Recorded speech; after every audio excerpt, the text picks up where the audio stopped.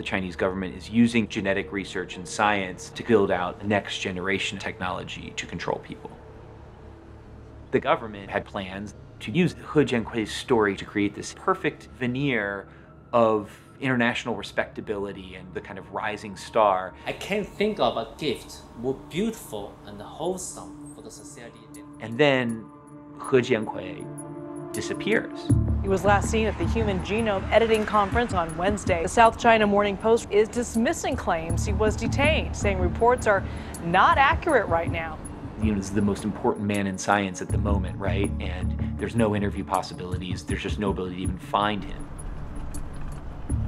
And it's as if it never happened.